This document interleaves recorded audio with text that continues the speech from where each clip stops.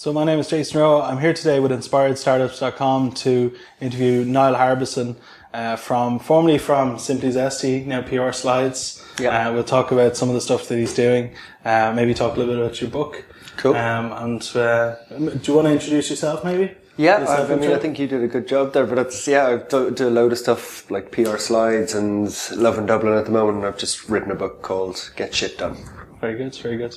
Okay, so maybe we'll kick off with maybe some questions about the earlier days. Yeah. I think the first time I met you was probably after a Dragon's Den kind of pitch thing that had happened. Yeah. Maybe do you want to talk a little bit about iFoods and maybe about that pitch and how it went with Dragon's Den? Yeah, so I think that was in 2007, I think, around that stage. I think I met you at maybe a meetup or something, but and we were trying to raise money and not doing a great job of it. We'd spent most of our own money, so we were like, okay, let's go on the Dragon's Den. That's a great place to get money. So Sean, who's business partner, applied and we got accepted and we went on, and we didn't actually get the money, but they really liked us. I know everybody probably says that, but it was quite a good reaction because we had an issue with the name being the same as a competitor. But off the back of being on that, then we went and raised money. So it was a great platform to put the business out there. Okay, and in terms of the Dragon's Den, just in itself as a platform, do you have any kind of advice or tips for people? Because I know a lot of people say it's actually less about the first showing and it's all about the repeats and did you see any of that? I don't know if there'd be enough value of doing it in Ireland. I think it feels quite small, but we did it in the UK, which was, I think there was like 7 million people viewed it. Okay. And even we had our servers and everything ready to deal with the traffic, and still that was a disaster. We weren't even close to being able to stay up.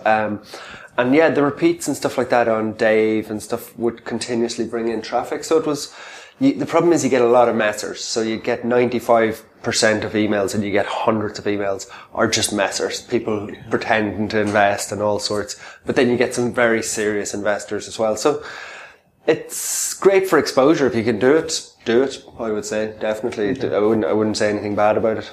And the feedback you got on the day, there was a lot of, I guess a lot of focus was put on the name and the decision on the name, and you then later went on to rebrand and to relaunch the site.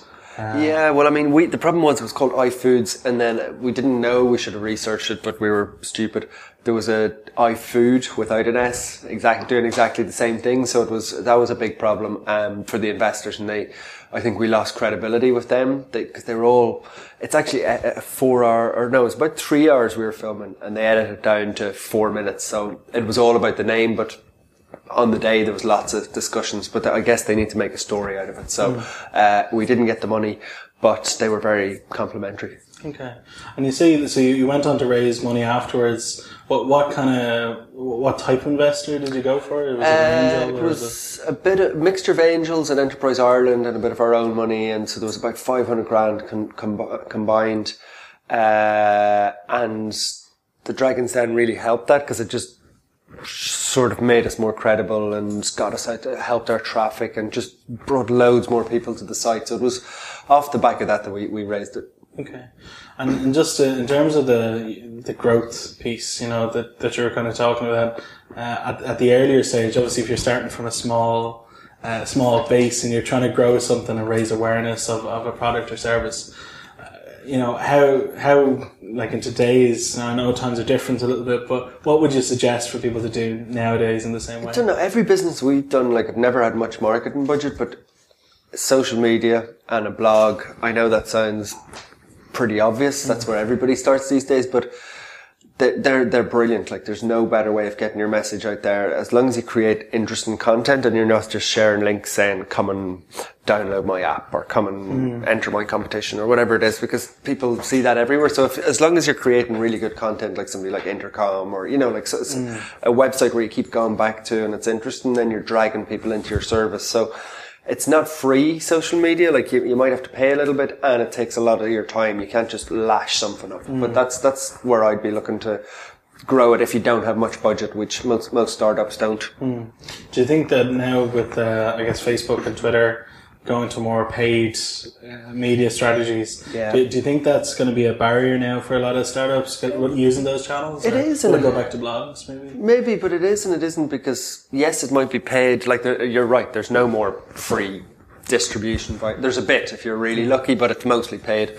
But if you spend €100, you can still reach 100 accountants, or like it is so targeted that if you want to hit people in Galway or Paris or wherever it is, you can advertise to them. So your money goes a long way, whereas before startups would have had to pay 500 quid for a page in a magazine that nobody sees. So it's still useful, definitely. And in terms of measurement and how that's changing, I know like there's a lot of startups are obsessed by those early stage metrics. When do you think that becomes more important? Is it the early days, or is it when you're just hitting that kind of? I don't know. You found something that worked, you know. The one that we always measure now is sales. So it's you can have nice users and stuff like that. But I was reading an article yesterday saying, you know, a startup in the States wouldn't get funded with 10 million users now. So like it's changing. Whereas if you walk into investors and you show sales, even if it's €1,000 this month and €2,000 next month, that gets investors excited. Do you know what I mean? So I would always focus on the sales rather than other metrics. But sales. Okay. Just in terms of if people are trying to get funded, I think it's it's what investors look for. You know. Okay. Cool. Very cool. Well, let's talk about maybe a little bit about Simply Zesty, and in terms of the early stages of growing. Not just an agency, but a team. At the early stages, when you were kind of looking for people and talent, what were the kind of things or characteristics of people that you'd be kind of keeping an eye out for? I think in startups, it does attract a very specific crowd. You know, like a lot of people who are into startups are maybe not less focused, but it's a little bit.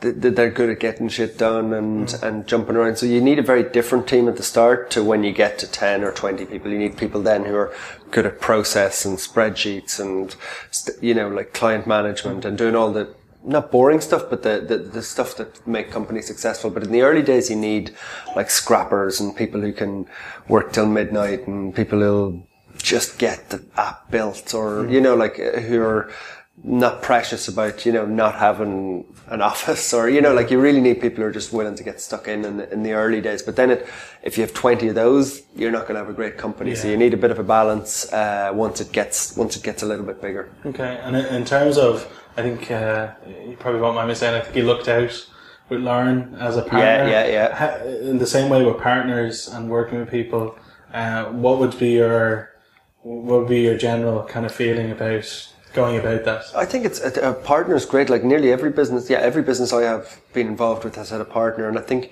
if you can find somebody who's good at the stuff that you're not good at, so if you're not good at sales, or if you're not good at marketing, or I'm bad at process and spreadsheets and all that, and whereas Lauren was great. So on the flip side, she wasn't good at going in and selling herself, or, you know, so you need hopefully complementary skills, because if there's two of you there and you're both techies, but you're both shit at selling, you're not going to get very far. You'll have a great product, but nobody will ever use it. So if you can have a balance of people, it's ideal. Okay, and I think we were talking a bit about sales as a metric. So at the early stages, you know, trying to get those early customers with that early scrappy team. Yeah. What would, you know, just starting out, what was your approach? What kind of approach do you take to get those early customers on board? You probably have to promise really, really big, and because you don't have anything to back it up with, like you've no other customers, or you've no testimonials or anything like that. So you need to really deliver amazing work. And I think if again, going back to blogging or case studies, if you can create really good content that shows you're knowledgeable. So if you're a gardener, let's say, if you can, you know, go and do a few gardens for free and take amazing pictures or videos, or, you know, get a testimonial from somebody, you just have to show that you're really good at your work. And if that's through a blog or through your website, that's the way to do it. And you can always make you can always make yourself seem a lot bigger on a website than you actually are. So it's our team, even though it's me and you and our laptops in a cafe, you know, or if it's, if you go and get some professional photos taken or whatever it is to make yourself seem more established and bigger, because people like doing business with companies that have been around and are trustworthy. And so you're going to have to spoof a little bit that you're bigger than you are. Okay. And in terms of trust then, so you're trying to build a bit of rapport, you're trying to build trust.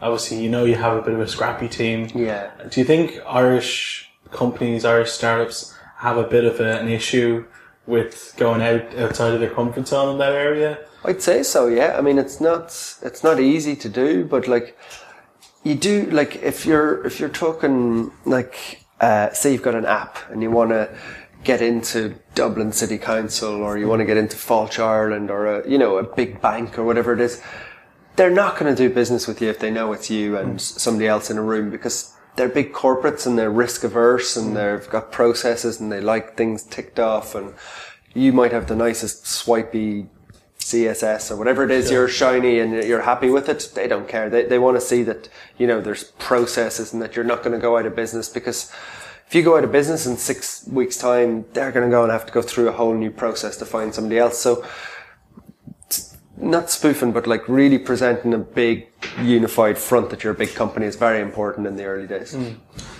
And what would your advice be? So around that kind of sales, maybe the first salesperson or that first person that replaces you in the process. You've kind of worked out who the clients are, now you're trying to let them I think I still can't figure it out. It's really, really hard to find salespeople. Nobody will ever sell it as well as you yourself, because you're passionate about it. You or people who have a part in the business, but they're very, very hard to find and usually very expensive is what I'd say if you want to find really good salespeople. Never go with like getting people on commission and working for free and all that sort of stuff. I've tried it myself and it just doesn't work. So I first and foremost, like, keep trying selling it yourself, but then find the first person. You'll have to pay for them, I'd say, but they're usually worth it if you find the right person. And do you think if you do find that person, do you try and develop people within your own team to work with them to learn those skills, or like? Definitely, I think some people are suited to sales, and you can find them within your own team as long as they're passionate. Like, people buy passion, so if you come in and it's an app or whatever it is, but you're selling it really passionately, that's actually nearly more important than the product itself. Like, people still buy off other people mostly, So let's talk a little bit about, so you ended up with Simply That. You grew a company, it's quite successful, got the kind of clients on board, all that kind of stuff. And eventually you kind of got to a point where you felt the business was ready maybe to sell. Yeah. And maybe talk a little bit about that, the initial process on the decision to sell. Yeah. And then we'll kind of talk about, the implications once that decision's made. So there was like 3, 4, maybe 5 people who were interested in buying it at a certain stage that we knew, because social media was quite new and they all wanted to get in on the action. So we were quite attractive to them.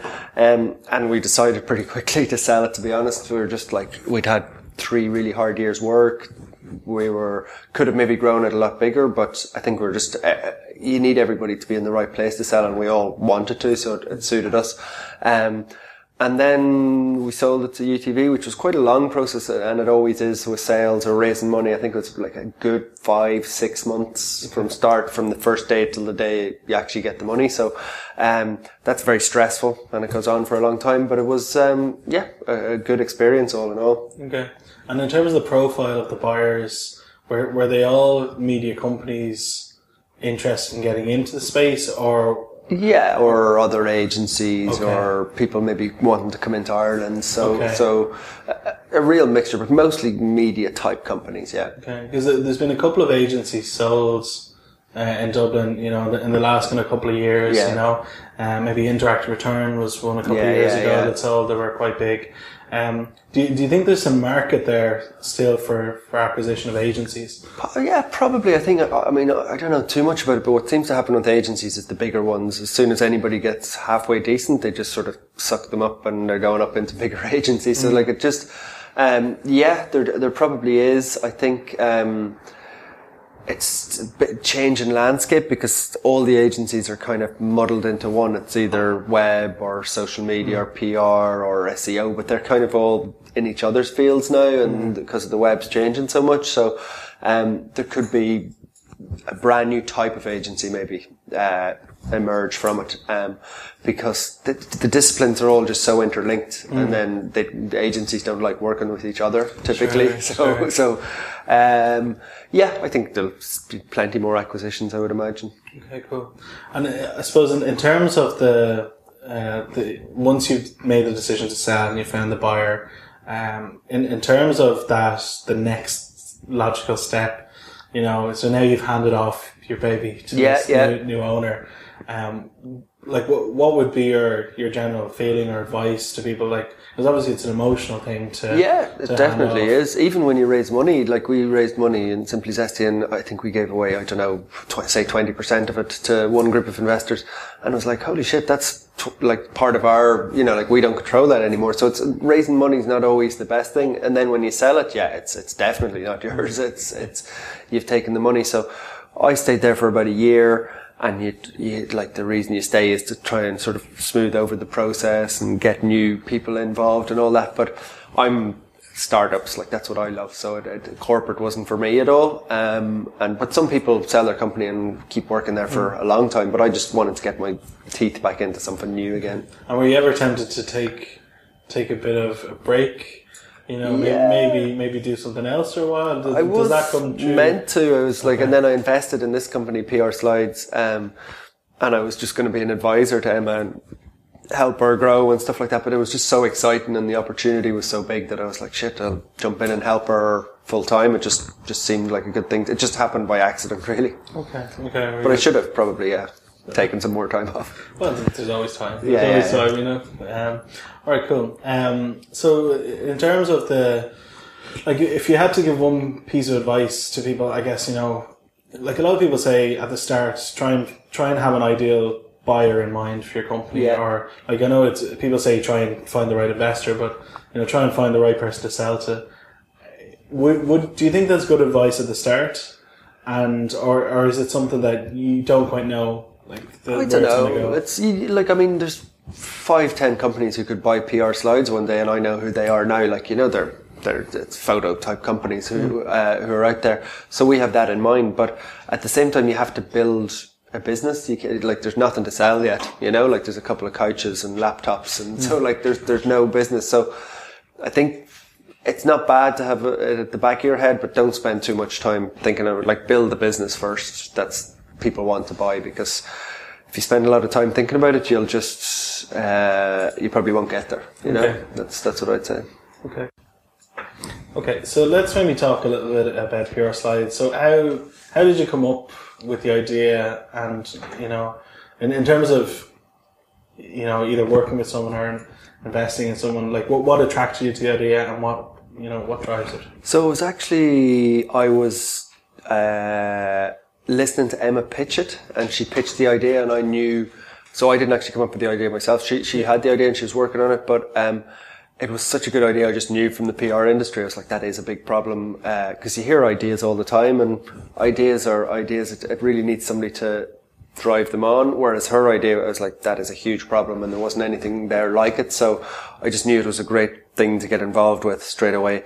But people worry about the ideas too much. Like, if you go into the pub, all of us have 10 ideas, you know, like if you look at any business, like Apple make phones, you know, like that wasn't that original. Like, you know, plenty of people have been making phones. It's the execution of how you do it. So, I wouldn't worry too much about the idea. I'd worry more about how you execute it and get it live. So what was different about what was being proposed in terms of the execution for PR Slides? What made it stand out for you?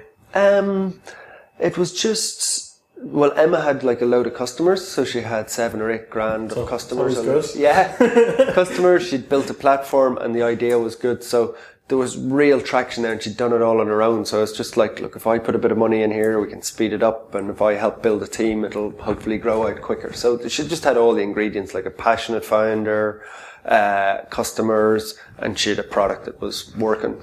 Okay, and when you said, so she pitched it to you, Was that in a formal structured pitch? No, it was just there was like a mentoring type session thing, so it was as if it was a Dragon's Den type thing, but it was just it wasn't a formal pitch. So she just pitched it really, really well and very humble, and it just came across well. Yeah. Was that like an EI style? It was like a mentorship type thing for. I can't remember the name of it, but it was like they were putting them in front of investors to see if they had any interest. Okay, very good. That's good.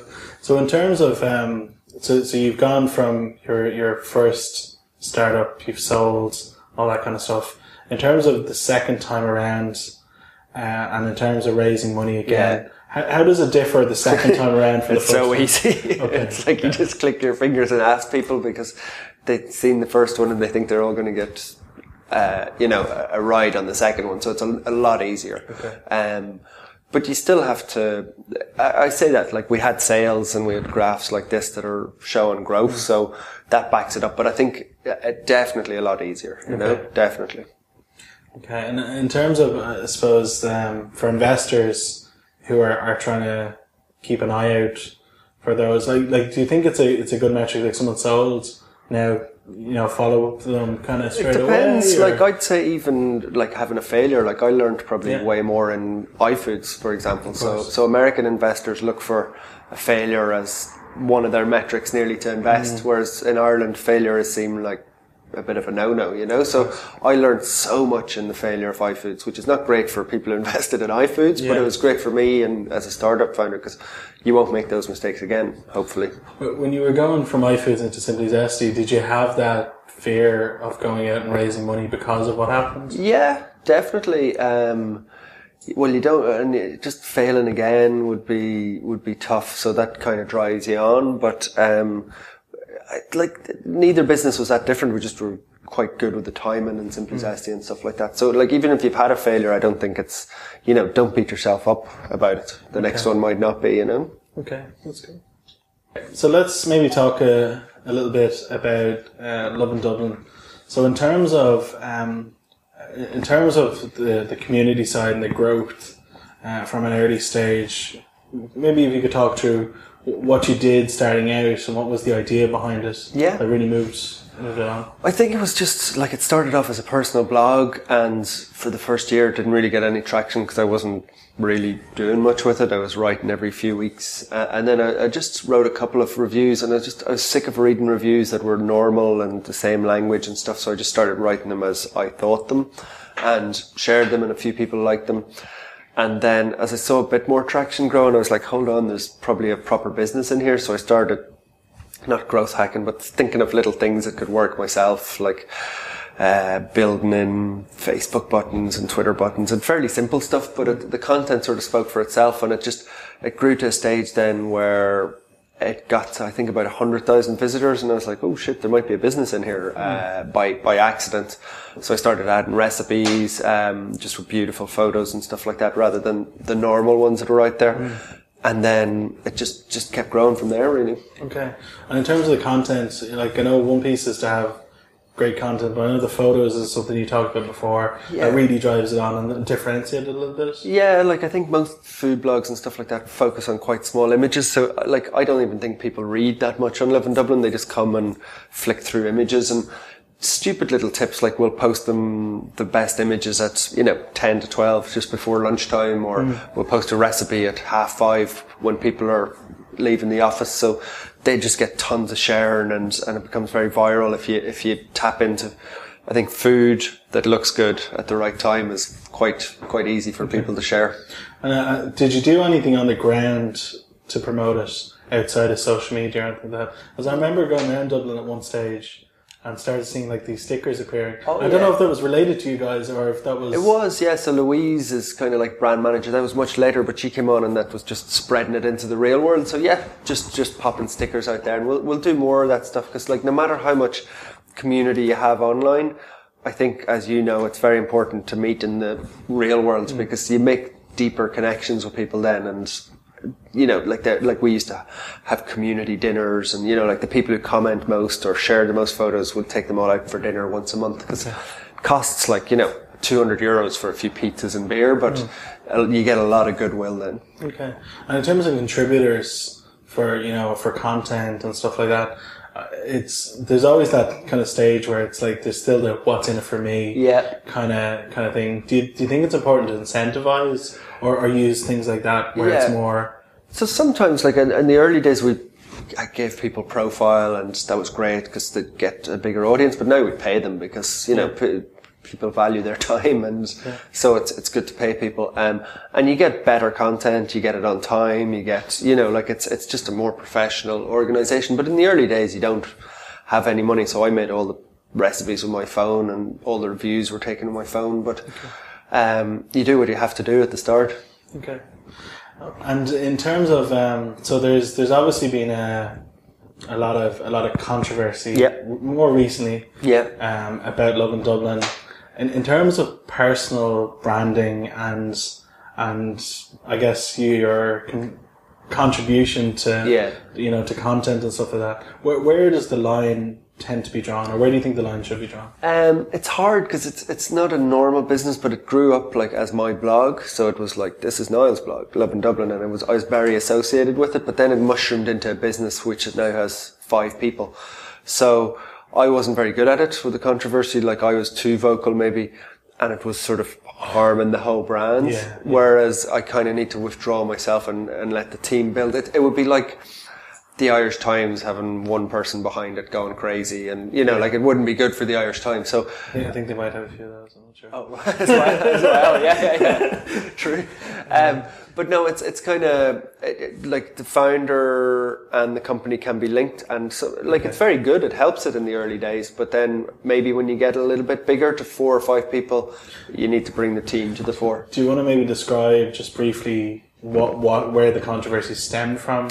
Yeah, I mean, I wrote in a certain style, and the words weren't, like, I wrote words that I would hear every day on the street, like knacker and junkie and stuff like that, and that's fine to hear them and, like, popping up in conversations and stuff, but you shouldn't write them down on paper or on the web. But do you believe that? Like, no, of course I don't, but it's... No, but like, I know it's one thing to separate out your personal and, for commercial reasons, but like, people should be able to say what they want to say. Yeah. As long as, like, to a certain... That's my opinion. See, the problem is, like, you know me from, like, 5 years, and you're reading that probably with a little laugh, and you know that it's not serious. Whereas the people who got annoyed were the people who were coming to it for the first time because the blog has got bigger, and they're like, wow, this guy's actually not racist, but whatever you want to call it. So they were angry, and probably rightly so. And that's why, whereas people who knew me didn't think so.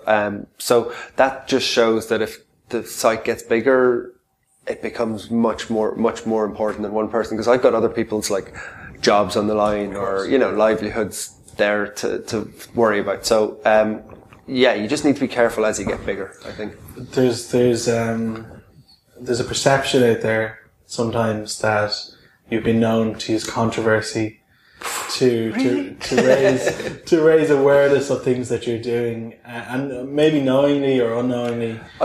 People have said that to me about the book. I wish I'd been like that clever, because you could have turned it into a case study about, like, how to erase. But genuinely, I wrote that, and I didn't think it would be like that. There's actually way worse pieces than that blew up into huge countries. That was like 2 lines in a piece. But no, I don't think so. I think not intentionally. I've been used to getting quite a lot of abuse online. Yeah. Okay. Well, maybe let's talk about that then. Yeah. So in terms of let's just call them haters. Like some people say that you're doing something right when people are becoming opinionated about the things that you're doing.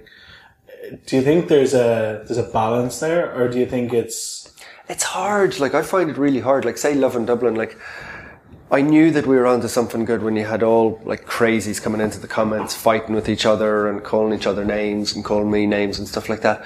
And I was like, geez, this is like, let's just get nice commenters saying nice things. But then you go on to the Journal, Broadsheet, like, it's just it's a minefield. Like, it's full of people saying crazy stuff that I've never met any of these people saying this stuff in real life, but you've read the comments, they're crazy talk. But, it does, unfortunately, as you get a bit bigger, I think it seems to bring out all the different opinions, shall we say. Yeah. And maybe just to, and we'll talk about your book later, but in terms of, there was one section in there, it was kind of talking about individual haters in particular. And I'm sure, like, when you look at a mob mentality, you can kind of see people throwing things at the stick on the wall. But I think it's different when it's more of a targeted kind of thing over time, or, something that builds up. Well, this, like, the thing is, like you've had startups, and it's not so much haters, it's people who are knocking your idea down. Like, you know them, like, when you're demoing the app and the person's like nodding away, but they're thinking like, that's terrible. And like, you can tell, or like people who are like, you'll never raise money for that. If you're talking to an investor, they're like, that's a stupid idea. Like, you'll get that 1,000 times when you're a startup, but you just need to keep just being like, no, like this, I'm right, because one day if the hater or whatever you want to call them says that to you, you will give up, and then they've won, so. But what about to say established competitors in the same vein? So obviously that can become problematic with customers, trying to acquire customers, and in terms of perception of your brand. What would be your general advice about managing that? I don't know, it's hard. Like, you think it's only startups, but like Coke and Pepsi, or British Airways, and, the dirty tricks with Virgin, and like there's business is kind of dirty in that respect, so you kind of do need to fight your own corner, but it doesn't always have to be. I think if you're just the best, try and be the best at what you do and have the best marketing and the best team and stuff like that. But I came from agencies where it's really pretty bad. Like, they're stabbing each other in the back all over the place. But I think just do brilliant work and you'll be okay. Okay. And in terms of responding to criticisms, so sometimes it can be difficult and emotional when you're responding to the criticisms. How do you think? What would be your opinion on how to stay level during those times? I don't know. Like, it from the Ryanair blogging thing, and it's you get people who like they just come in with these big statements like "hang yourself." That's what I had last week, or like "cut your balls off and put them in your mouth," and all this sort of stuff. So you just The problem is, like, 90% of people have got good points and are rational and maybe annoyed with you for saying something that you shouldn't have, and you should answer them and try and talk. But it's blocking out the 10% of genuinely angry, crazy people who are saying stuff that they could never mean, hopefully. So it's hard, but you just need to have a thick skin, I think, online. Do you find that, because just talking about my own experience, what I found was the moment I stopped talking, advocates or advocates, whatever, started speaking on your behalf. Do you think that's an important thing to happen? My problem is, like, even in those ones a couple of weeks ago or different, I always try and answer back and not argue my case, but like be like, look, this is what I was saying, and then there's actually no point a lot of times because it just gets into like calling each other names in the playground, and it just escalates. So then you're like, Jesus, what did I start again? You are better, like, answer the ones that are like seem genuine and ignore the not so genuine ones. Okay. Maybe let's talk a little bit about your new book. Getting stuff done. Yeah, exactly. So in terms of your decision, and we've talked about it before, but in terms of your decision to write a book, what was the motivation behind that, and what was the process that you took to kind of kick it off? I think it was like just because I read so many bad business books. They're either like really complicated and you read a chapter and then you just put them down, or they were just like autobiographies about people that just like all seemed like they just sold their business overnight and it was all amazing. So I just wanted to write a book that was honest and true, and hopefully, you didn't need to be that smart or an entrepreneur or in business to read it. It just was easy enough to read. So in terms of when you made the call that you were going to write the book, did you go to a publisher straight away, or how did you go about that? So I met Michael, who was actually a publisher, at an event, and then I didn't see him for months, and then I came up with the idea of writing the book, and I was just like, Jesus, what do you think of this, Michael? And I sort of pitched him, and he was like, oh yeah, it's not bad. And then I wrote a chapter, and it kind of went from there. So it was it's sort of like a pitch process, nearly like startup. So, just lucky that he liked it and went for it. Okay. And for anyone who isn't kind of like if you were a blogger coming into, you know, used to writing, but you're going towards a book. Yeah. So you pitched the idea. You've written your first chapter. Like what's involved from a writer's point of view? It's really tough. Like I thought exactly like that. I was like, okay, it's a book. Like a blog is about 2 pages. So I was like, okay, the book needs to be 200. So that'll be like 100 blog posts. And I was like, it'll be hard, but I'll do 100 blog posts in 100 days or whatever, you know. But it was way harder than that. It's probably like writing 1,000 blog posts because they're all sort of intertwined and you need a story. Like it's really, really, it's way harder than I thought it would be. Okay. And did you get any, I know there's all these kind of training courses that you can go on about how to write your memoirs. No, sure, I can't even spell, or I don't have grammar, so I did as best as I could and put it together, and it was really as formulaic as I could be, but then Patricia, who's the editor, worked a lot on it, so no, I just wrote it as a stream of consciousness, and it probably reads like that as well, I'd say. Okay, very good. So a lot of you've been getting a lot of feedback from the book. You've been getting a lot of great reviews. In terms of there's always, we talked about haters and stuff like that. There's always a little bit of criticism about something new. Yeah. There's been a general kind of piece that I've been kind of hearing around how the book flows. Yeah. And people have kind of, just from what I've heard and what I've been reading, they've kind of said it reads a bit like a series of blog posts. Or, you know, is it, like, how would you respond to that? Would you, you know? I think it was just, A, I'm not a writer, but B, most people I see, like lots of people bought it, and most people I see have finished it in like 2-3 days, and I've heard that a lot. So that tells me that it's kind of hopefully interesting and that there's stories in there, but I like, if you pick up any business book, it's like these big, lofty lessons that like you need to do for your startup to raise money and stuff. And I don't know, I think that any book that I had like that used to take me 6 months to finish. Like I'd be like, this is like really hard work, and I'd read a page every night. So I wanted it to be something that people could read through in a week and sort of feel inspired. They're not going to go back to page 34 and like see the lesson exactly how to raise money or whatever, but hopefully they'd read it and feel more inspired. That was the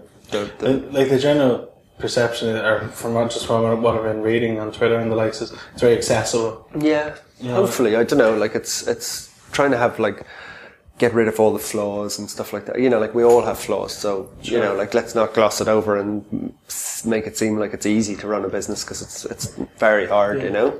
And in terms of the process with the editor, was there ever a moment where you felt like, you know, you were creatively being overruled? No, not at all. Not at all. I mean, the stuff that's cut out is what's really interesting, but that you can't have that in there. Like I would have gone totally crazy. So, that's more lawyers and stuff like that than editors. But no, she was brilliant, and look, I'm not an expert at editing, and she is, so let her do her job. So maybe tell us a little bit about was it a difficult decision though? Like when someone's telling you no, you can't talk about those things, and obviously you want to be able to open up. It's more like I was maybe a bit too open about other people around me and stuff, like friends and stuff, and like, even though, like, let's say it's Jack, and there's nobody called Jack, but let's say Jack, I was saying something about Jack and he's my best friend, I might think that it's fine that I have it in there, but legally and stuff, they could come back and say that, look, that's not fine. So like most of the stuff that's bad in it now is about myself, and I'm fine. I'm not going to sue myself. It seemed to, just from what I read, it seemed to have very little about the other people around you. Like, I know, you know, Sean, days, you know, and Lauren from Sean's actually still my best friend. And, like, the reason there's nothing in about him is, like, on day one he was like, I don't put anything in there. Like, he gave me a book like before I started writing it. So, and then once I wrote it, he was like, why is there nothing in there about me? So he was like, in terms of the other kind of trends, like, a lot of the books seem to be about people or relationships, you know, and I think that was a common theme throughout it. The one thing that struck me, I'm only recently married. In the last couple of years, and you were quite strong and opinionated about being young, free, and single. Do you? I don't know. It's not that it's the only way to go. It works for me because I just don't think anybody would put up with my lifestyle. Like, I'm going to be working till midnight tonight and up at 6 a.m. So I don't like. At the moment, it wouldn't be fair to be married to somebody in my position. I'm not capable of doing it. That doesn't mean that other people can't. Sure. Like, lots of successful entrepreneurs have families and stuff. I just think it's an awful lot harder. Like, I look at my friends with kids and I'm like, how the hell would I do that on top of the business? Like, I'd be terrible at it. So for me, I'm just like, I'll leave it for a while longer.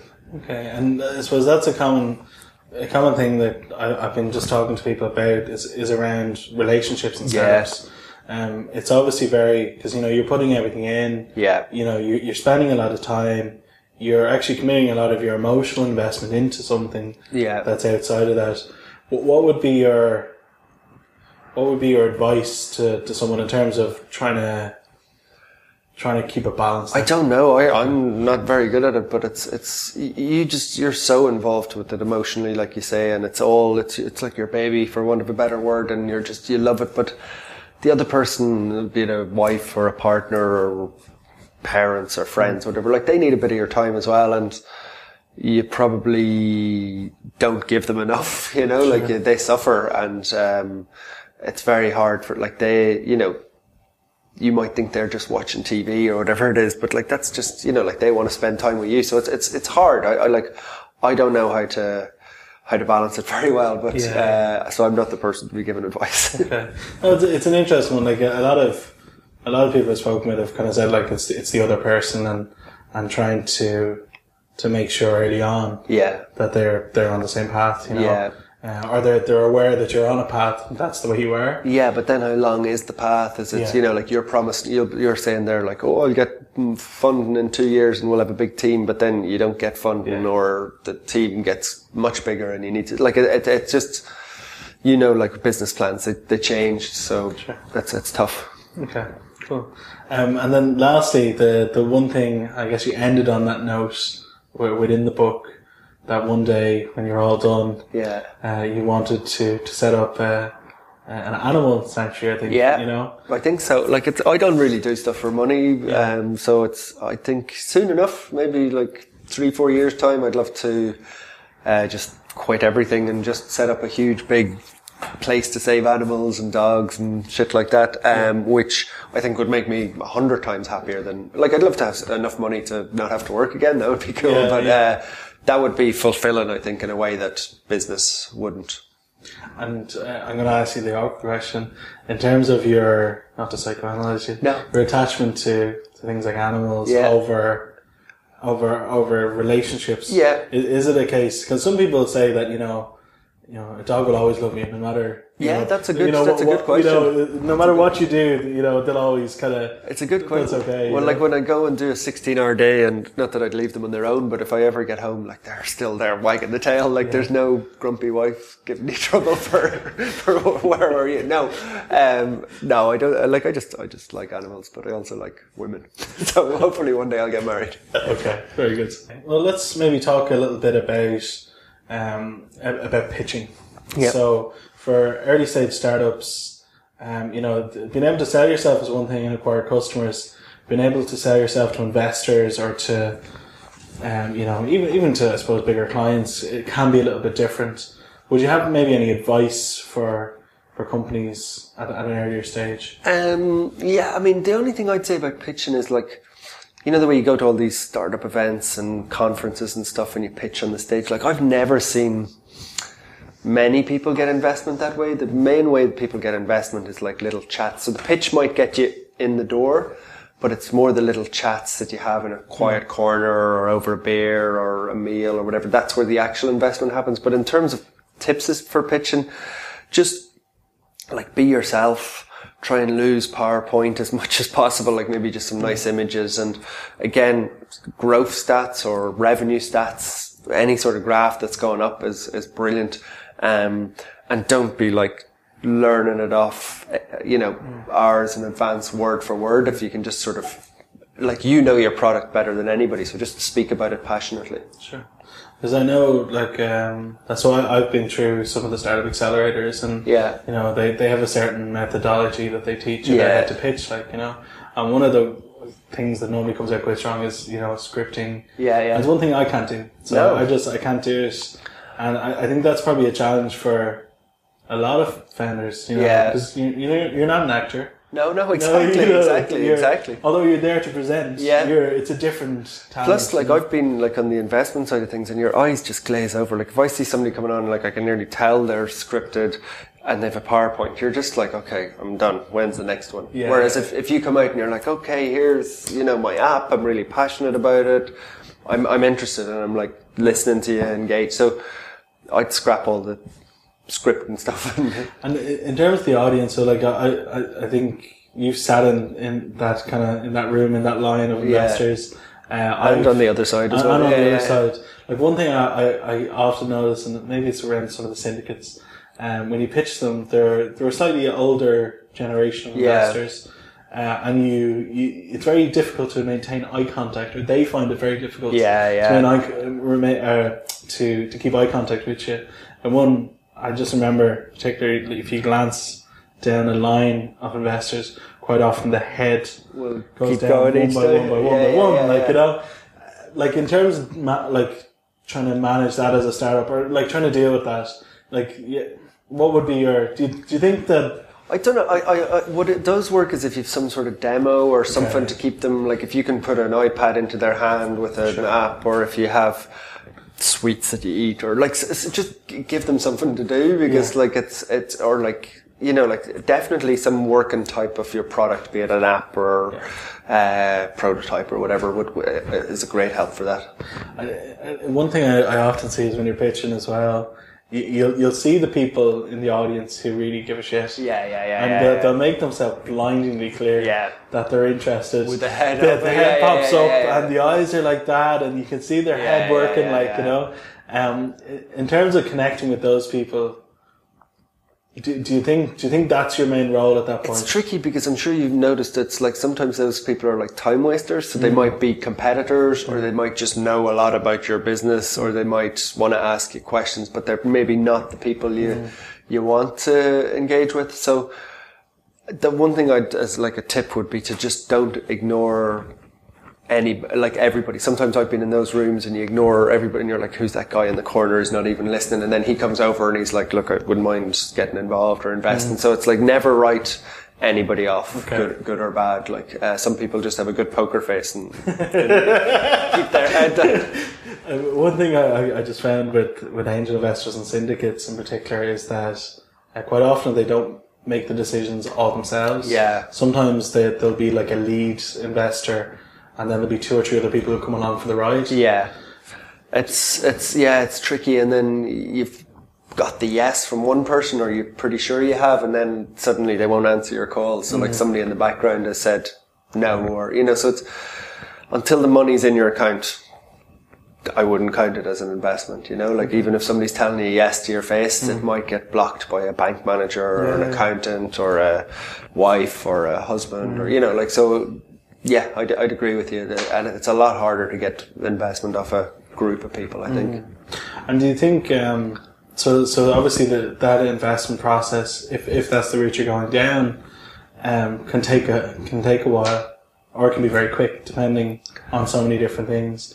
In terms of keeping a business alive during that period, so, like, what's your general feeling about? You lose all your focus if you're chasing money, or if you're raising money or selling or whatever it is. It's very distracting, so you just need to keep your targets in place, and if you have staff, keep them focused on, you know, revenue or growth or whatever it is. And it's because a lot of businesses have gone out of business by trying to raise money, you know, like, it happens all the time. So I'd stay very focused on what you actually do yourself, and then don't listen to, if investors, like, somebody might tell you, like, to change a feature or do this or do that, like, don't really listen to them too much, you know, it's your product.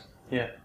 Like, I know in your book, you'd mentioned that, you know, you were down to a particular amount where a client hadn't paid you. Yeah. You know, in terms of managing that cash flow stuff in the early days, it's tough. Like, it really is. Cash is king. It's the most boring or overused saying, but, like, if you've no money left, doors are closing, you're going out of business, you know. So I watch your cash like really, really closely, and only spend it on you know, absolutely essential things, and try and, like, your startup, so try and get it in as quickly as you can. You were saying you call people, like, nobody's going to pay you in a hurry, you know. Like, you have to hassle them just like you do for sales. So stay on top of it, which everybody knows, but not enough people do. And in terms of that, like, we talked a lot about sales at the start, and there was a chasing money. Sometimes that's the harder job, because the work's done, you know, and there's a cost, an outlay there. I don't do it. I've hired people who are brilliant at it, because I'd be like, oh, you're grand, 10 days, no bother, you know, like, send it 2 weeks, whatever, because I don't want to upset them, because I want to sell them more stuff. So, there's last 2 businesses I've had somebody who does that, and they're brilliant at it. And some people are good at it. They're just really, really focused on it. So get somebody who's good at it. Yeah. And do you think that helps if you're trying to sell in on one side but chase down the money, having that second? It does. Like, just splitting it out. Like, if you're the product evangelist or whatever, you don't want to be chasing somebody for €400 or, you know, like, annoying them. Like, so yeah, I think it really does split it out. And in terms of Irish companies in particular, and in terms of getting paid, do you think that there's an over-reliance on credit? Yeah, Ireland's bad. Like, we're doing work in the UK, and it's just like, you get paid, which is like amazing. Whereas Ireland seems to be, well, like, we've come through a really bad time as well. Sure. But yeah, Ireland is I'd watch your cash tighter in Ireland than anywhere else. Yeah. Okay. And I suppose just lastly, in terms of, like, you know, those early days when, you know, like you were saying, so many startups end up chasing that gravy train. Yeah.